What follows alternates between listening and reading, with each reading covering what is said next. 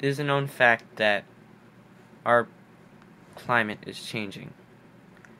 Ever since industrialism really took off in the 1800s, the CO2 emissions in our atmosphere have exploded.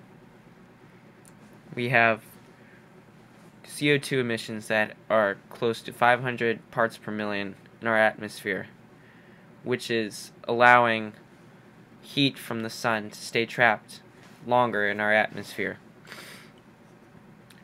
But the Earth has this cooling mechanism which can still save us and save our planet from an immense climate change. And this mechanism is what we call our built-in thermostat, which is the weathering of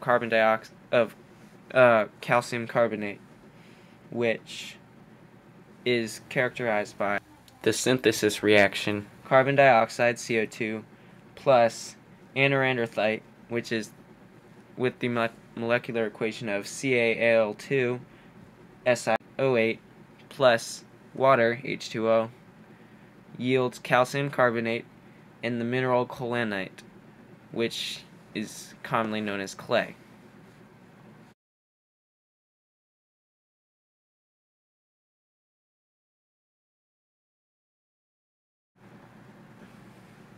Now the reaction I just described is actually a series of reactions. Now, the first one, we have carbon dioxide plus water yields H plus CO3 HCO3 minus.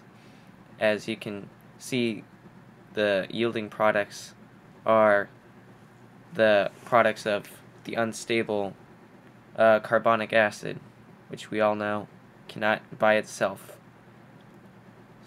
be stable. Now our next reaction is our anorthite, CaAl2 plus SiO8 plus our 2 hydrogen ions and a water yields a calcium ion and our mineral colanite. Now our third equation is a calcium ion plus our 2 unstable HCO3 minus ion, which yields carbon dioxide and calcium carbonate, which is the main thing in this reaction. And so we cross off things that are congruent on both sides. We have 2 carbon dioxides, we have 2 hydrogen ions, 2 calcium ions, and our unstable carbonic acid product of HCO3 minus. And when everything is said and done, we have 3H2O plus CO2 and our anorthite, CaAl2 SiO8, yielding calcium carbonate, CaCO3, and colanite, Al2 SiO5 O4 OH4.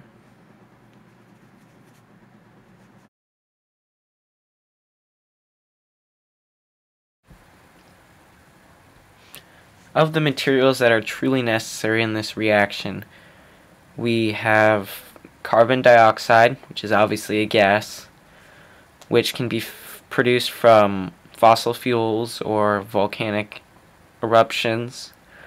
And we have water, either in the form of vapor through clouds or even liquid water in the ocean. And we have granite, also called anorthite, which is just your standard ground sediment. And so, as we will see, all of this put together through a series of chemical reactions produces calcium carbonate, or limestone as we know it, as well as colanite, which is the byproduct as well.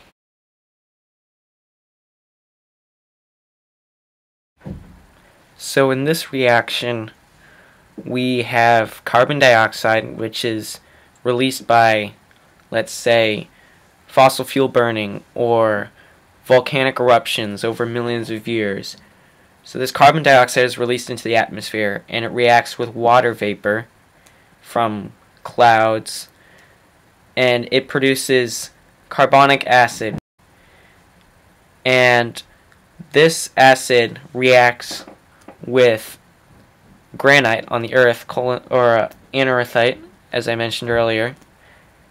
And this weathering reaction produces calcium carbonate. And so overall what's happening is that carbon dioxide is being removed from the atmosphere and being utilized to produce a stone in the Earth's surface. And so what this does is it actually removes the greenhouse gas carbon dioxide, and over time can maintain the temperature of our planet.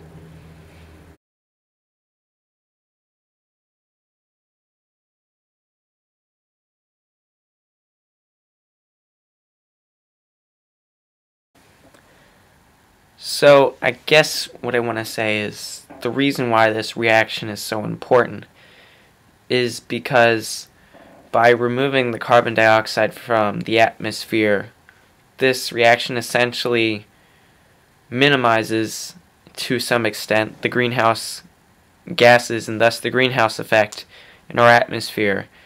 And historically proven, this is the reason why Earth is habitable for life. And so, as Dr. Schrag from Harvard University stated, this is probably one of the most important chemical reactions on the face of the planet, because it is one of the key components that really determines that life can exist.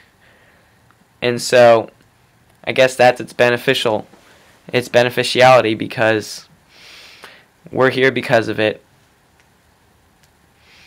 And I guess the general evidence today for this reaction being so important, or lack thereof, is because we are bombarding the atmosphere with so much excess CO2 that it just can't keep up with the buildup of carbon dioxide, and as a result we're experiencing severe climate change, and it's gonna catch up pretty quickly, and we're beginning to see the results now because the carbon dioxide is building up and it's not being able to be processed fast enough by the earth into calcium carbonate.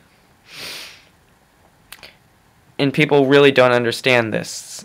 They know that the carbon dioxide they're putting into the air is bad, but in such a mass production of carbon dioxide into the atmosphere, people don't realize that we have billions and billions of tons that this cycle just can't process, and we're going to suffer for it.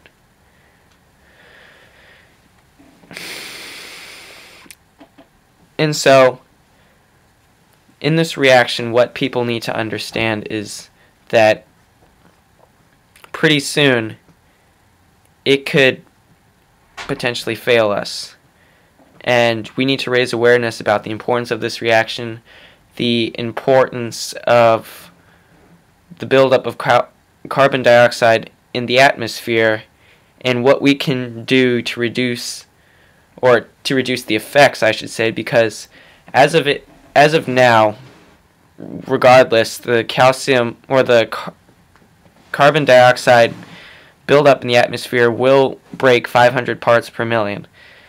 And it's all up to us to keep it right at that level and not let it get out of control. And with that, we can control the effects. We can't necessarily control the carbon dioxide in the atmosphere, but we can control the effects. And in tens of thousands of years, it could essentially mean life or death for life on planet Earth.